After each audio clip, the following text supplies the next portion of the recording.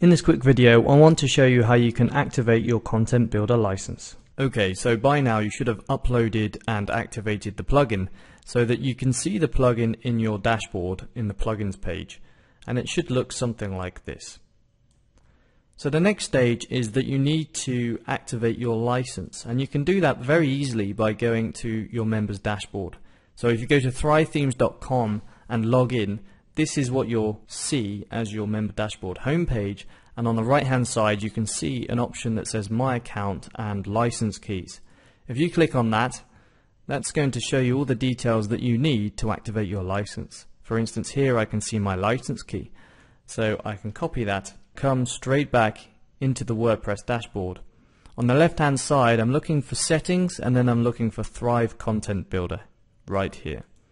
So if I click on that, I'll be taken to the license page. I can then put my license key as the bottom and put the email address that's registered to the account at the top. And you have to make sure both the email address and the license key are exact matches. Once you've done that, click Activate License, and that's going to go ahead and activate the license for you. Upon success, it should say thank you. You have successfully validated your license and you're ready to go.